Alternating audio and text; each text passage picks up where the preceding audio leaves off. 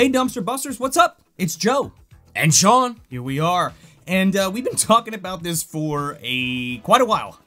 Since Ghostbusters Afterlife was announced, if you go back on those older episodes, I think maybe even from the beginning of the second season? Yeah, it feels like it's been longer, but we just, got through that 86 years of 2020. Yeah. So that might be part of it, but yeah. You've had this for a while. Put it that way. We've had this for a while. We're going to talk about that in a second. But I just wanted to establish the history of this taste testing that we're going to do today, because we talked about we're going to do some other fun stuff too for our Ghostbusters 2 watch along that we talked about as well over the years. But yeah, Ghostbusters 2016 hits the streets, and what did we get that year? We got Twinkies, Ghostbusters Twinkies. Those green boys. Those green boys. I think we even fried up a couple of those. Did you have them with us? I don't think I had a fried. I definitely had one plain, and I don't remember loving it, but I definitely remember eating one. Oh, it tasted that much better because it was Ghostbusters, baby. You know it. You know it. And of course, they released Ecto Cooler. Now, when they did the Ecto Cooler, I'm sure you all remember, they had it in the cans. Yeah. That you could only get at the movie theater. And I had my wife run around and go to like the movie theater and get them like while I was at work, because she was working from home at the time. And she ran out and got me a bunch of cans. A bunch? You want to elaborate on that? Well, she got a bunch of cans. Then we weren't sure if they were going to come out in these juice boxes, right? So then we find out you can get the Ecto Cooler in the juice boxes again, So so we were looking all over the place, and we found one pack, and I was like, we need more than that, because we got to stock up, right? Like, it's only out for a limited amount of time. You couldn't find it anywhere. So she found it, I think it was in our shop, right? In Toms River, when we were living in Toms River in New Jersey. Yes. And she bought, like, how many of these? I just distinctly remember at the time you had so much of this and so many of the cans. I feel like I was going to your house for like months and still there was like way more than I could ever drink available to me. Dude, you went home with like 2 of these. Yeah, I gave some to our buddy Chris Barr, who we do Talks from the Dark Side with. We had it it was such a great celebratory thing. Now again, we've never actually seen the 2016 Ghostbusters, which we're going to be doing a commentary track for on that Patreon, $5 or $10 tiers. Yes. However, the best thing to come out of that for us that year was the return of Ecto Cooler. So we, like we said, bought a bunch, drank it until we were sick of it, which never happened. Yeah, it was just more like, okay, we drank enough, we should probably keep some of this for something. Save it, and then we saved it for Halloween that year. Yes, I remember that. And we drank it for a long time. Because I can think back, I don't know if you were going to get into this, but you made your own Ecto Cooler at one point. I don't know if that predated this, It predated the return of this. Because I remember one summer I came over, you're like, you want some Ecto Cooler? I was like, what? And you came out with this big fucking glass jar of this green liquid. I was like, okay, yeah. I can't remember who it was. It was like, you know how the Ghostbusters have factions, like the fans, they have like groups? Yeah. Like Ghostbusters Chicago or Ghostbusters New Jersey, whatever, and they have like the number, Firehouse 18 or whatever. Yeah, like the Star Wars, Troop 18 or 118 or whatever. Why is that name escaping me? Anyway, yeah, it's like the groups, and they get together and they do that stuff. But one of them had made it, and I followed that recipe. And it was very specific with like a very specific, it wasn't Tang, it was like some other, like, it wasn't Kool-Aid, it was like Flavor Aid, it was the tangerine one, it was a whole thing, but it came out really good. Really good, especially with a little vodka in there. Very close. A little Crystal Head vodka in there. Absolutely, right? Yep. There you go, Dan. So anyway, I want to talk a little, before we get into this, because y'all know we're going to drink this, okay? That's the point of the video, that's the big coup de grace. However, we wanted to talk a little bit about our first experience with Ecto Cooler and like some of the fond memories that we had of it, and growing up a little bit. Now, I saw the Real Ghostbusters cartoon first before I saw either of the movies. I wasn't even born when the first one came out, and I was 2 when Ghostbusters 2 came out. So I only really watched a lot of Real Ghostbusters, and then as I got a little bit older, then it was Ghostbusters the movies, because my folks watched them and had them, so that's, it was a whole thing. Case in point, the popularity was still huge in the early 90s and even into the later 90s, and we got like Extreme Ghostbusters and stuff like that.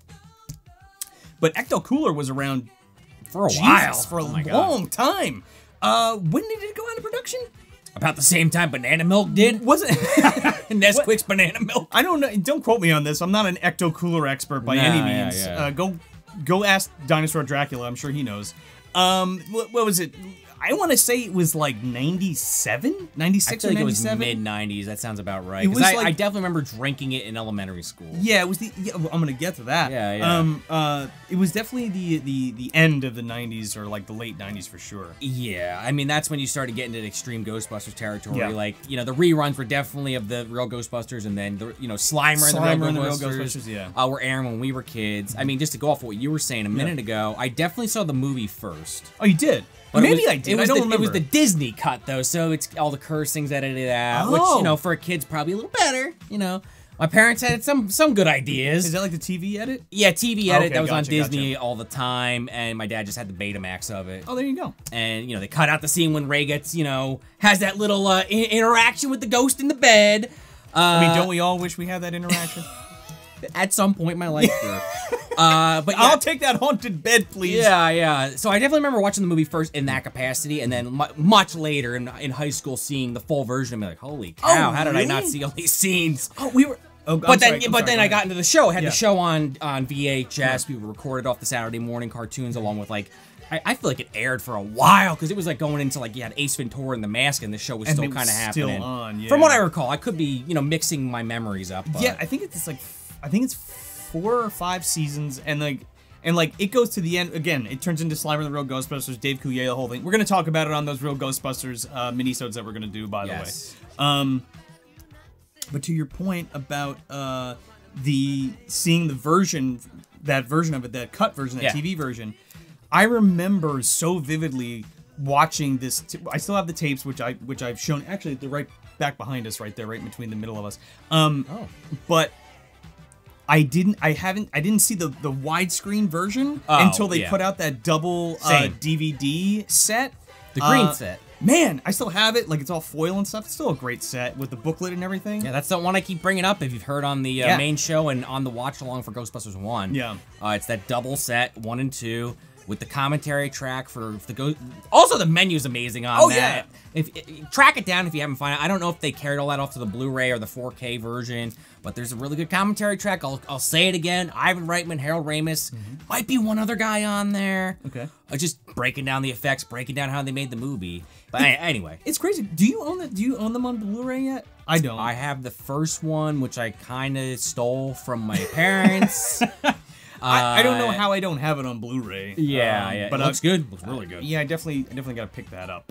But anyway, it was the first time I saw it was when I was a teenager for that DVD set of the whole thing. It was like watching the movie for the first time all over again.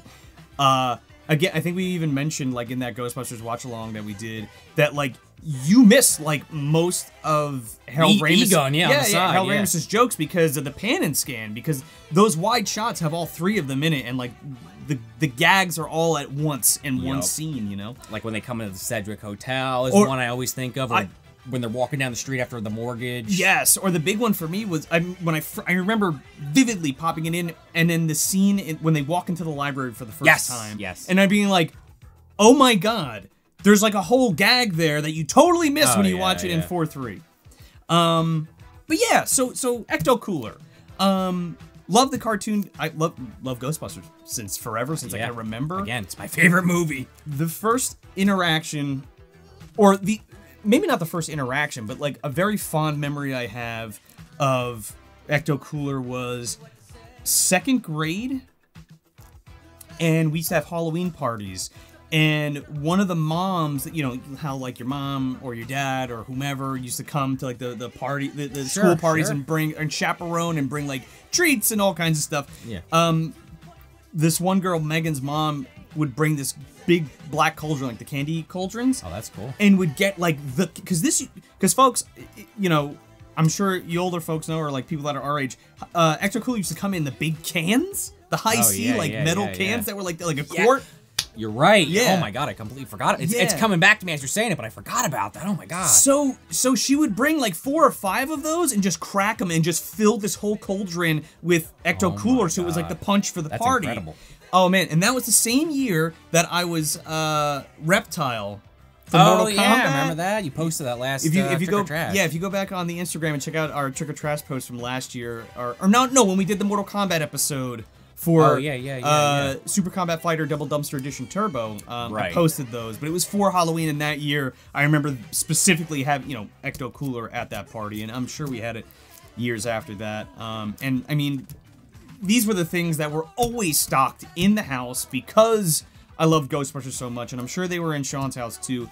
This is what you get that cartoon going. You go into the garage. I was gonna say you go into the fridge, grab one of these boys. You sit down with your real Ghostbusters color forms and the cartoon, and you are ready to go. You're ready to believe them. Yeah. I don't know. I don't have any distinct memories of my first time like you do.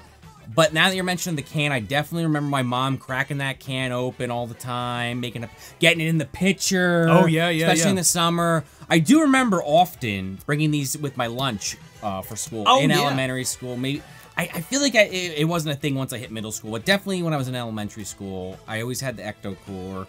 And I don't even think I cared that it was Ghostbusters, even though I love Ghostbusters. It was more so just the flavor I really liked. It's also because Slimer was on it, dude. Of course. I mean, we all love Slimer to a certain extent. Especially as kids. As kids, which was kind of the point. Yeah. But, I mean, I still love that little Spud, but I think I like the characters a little more now. Sure. But, hell, just sit there thinking about drinking that you'd suck on that thing till you got every dang drop out of it. And, I mean, that's the most I remember, just always drinking them with my lunch in probably preschool and elementary school. I would have to say, like, I can remember having them, like, as far back as I can actually remember. Yeah, that sounds about right. Which is pretty nuts. Yeah, so, reminiscing on those wonderful memories, here we are in 2021. Yes. Ghostbusters Afterlife is upon us. It comes out, as for the recording of this, it comes out today, the 19th. Pretty crazy. It's pretty nuts that we're sitting here and we got another Ghostbusters movie, and with it comes Ecto Cooler.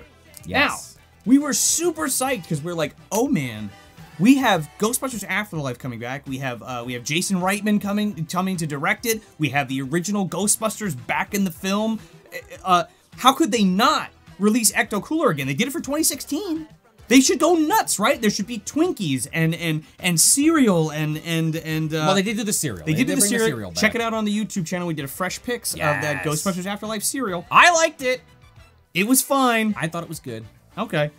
I definitely prefer Blueberry, but that's nor here nor there. This is true. I think my problem with it was that it was a little bit too much like the Pokemon and Space Jam cereals. It was basically the same thing. Anyway, go check it out. Fair enough. Go watch that fresh picks. Now, High C releases Ecto Cooler. And we're like, yeah, it's coming. It's going to be in like these Gatorade bottles. Oh, yeah. The original logo's on it with Slimer holding up the High C logo.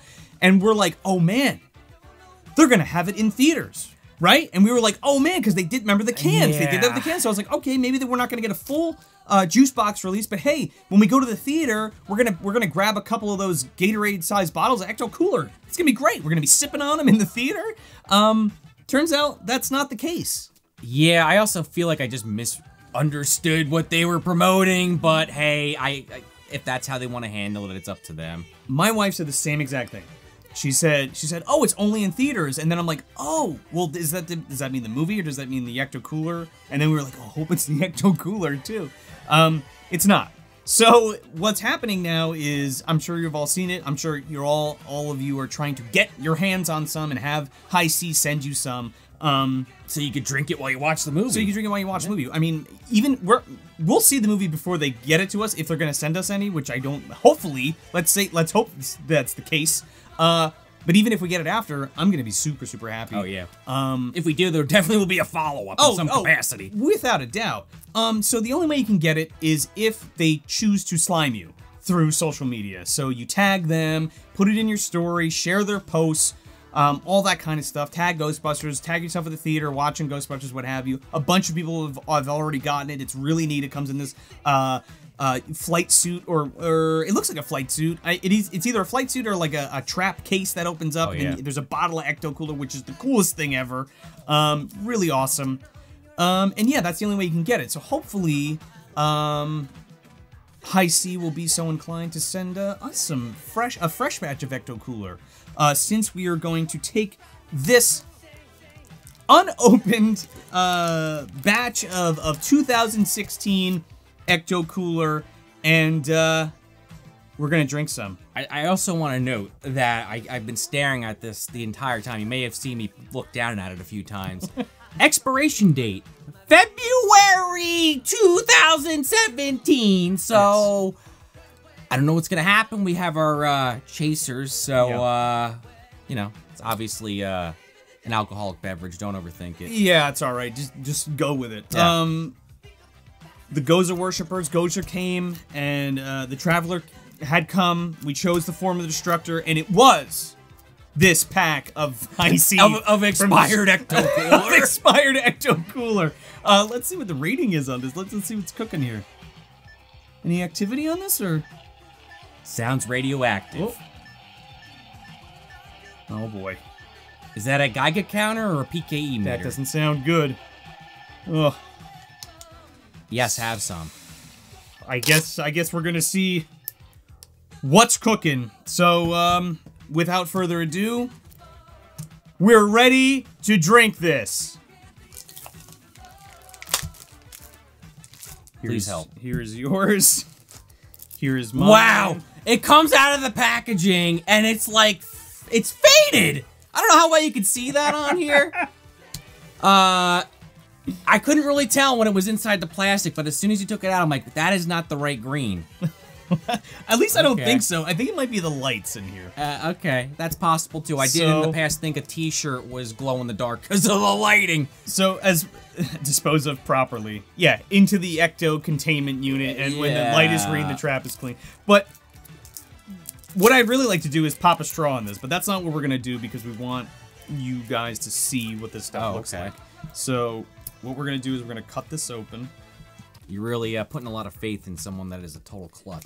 I'll do it for you. Okay. Let's just... Here we go. Ooh, a little spurt. I got slimed. Oh, that is brown. That is brown. Just looking at it. Oh my! What did I sign up for? It is brown.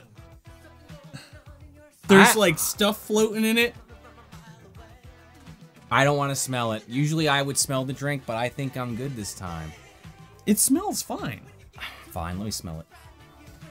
Oh yeah, it does. It doesn't. It smells. Well, it's starting to clear out. I don't know about that. All right, you can see the sediment in there. Do mine, please. You can see the sediment. All right, let's crack this other boy open. Let's see if there's another distinctive bouquet and coloration on this one. We need someone off on the side. Beetlejuice, somebody playing the funeral anthem. Well, that's a brown boy too. I can just feel my lunch coming up out of my throat, and I haven't even drank it yet. What do we got? Same color for you there, bud. Yay! Here you go. I agreed to this. And again, so all in good fun, right? Multiple reasons why we're doing this video. A, we promised our fans specifically, and each other, honestly. I mean, we've eaten some weird stuff over the years, just like you know, on our own time. Joe made some 100-year-old eggs one time that we gobbled down. Yeah. I've had pig's feet with Joe. Yep. It's kind of a weird tradition. I like it. I like that we haven't done it in a while. We have that thing. We haven't done it in a while, and now it's Ghostbusters themed.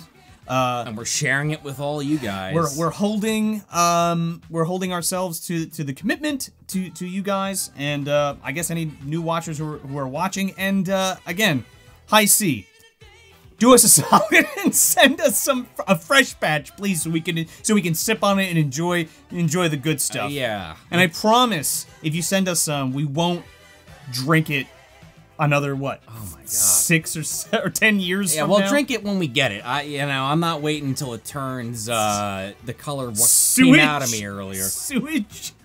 All right. Cheers. Here we go. Down the hatch.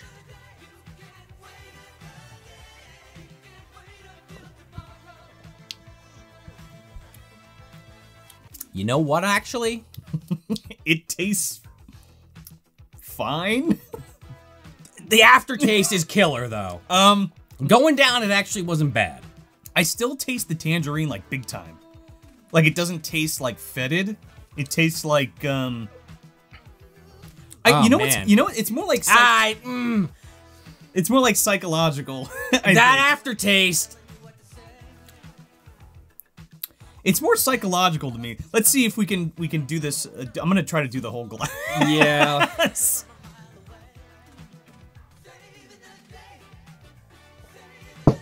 Oh my god, the champ over here. All right, well, here you go.